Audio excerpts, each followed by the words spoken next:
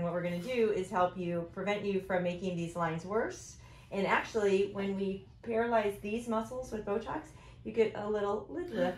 So it's called the brow lift. So people come in and they go, I want a brow lift. And I go, I can't. And so treat my forehead. And that is not it.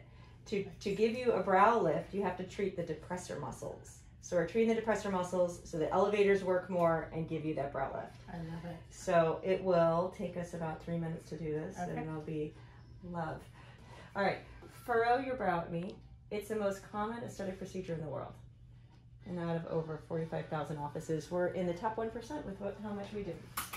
So, which is great. So you're in good hands is what I'm trying to say. Okay, relax, relax. Okay, I'm gonna start over your right eyebrow. And there we go. We're going to the next one. Here we go. This is all very exciting since this is your first time. And I'm going to do just 2 more. Okay, and over your left eyebrow, you know, 1, 2, 3. And we're going to go to the next one right here. And you are done. Welcome to your new addiction. Yeah.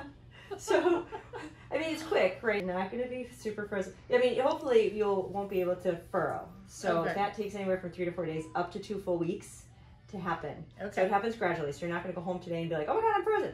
It's going to take a little bit of time. Okay. And then over the next 3 to 4 months, you'll love it. And then your then eyebrows will fall. Like, and then you'll be right. like, there they are. Yep. And then you'll be back.